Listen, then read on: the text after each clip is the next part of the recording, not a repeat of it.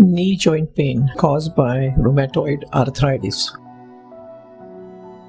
Musculoskeletal system is the framework of the body that protects the internal organ. Joint is a complex structure where two bones meet to allow free movements and flexibility.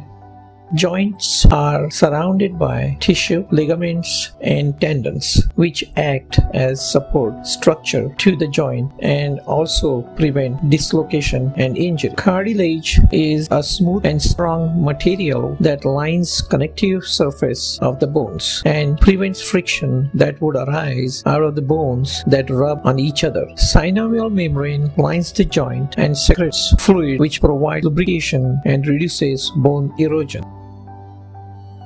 Rheumatoid arthritis is an autoimmune disorder in which the body's own immune cell attack the fluid secretes, which provides lubrication and reduces bone erosion.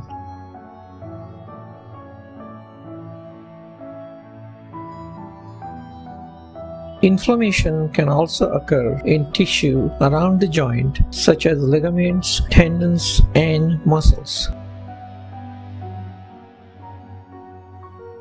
Rheumatoid arthritis can exist over a long period of time. Treatment of rheumatoid arthritis include medications such as non-steroidal anti-inflammatory drugs, corticosteroids, disease-modifying anti-rheumatic drugs. Thanks for watching a video presentation of knee joint pain caused by rheumatoid arthritis.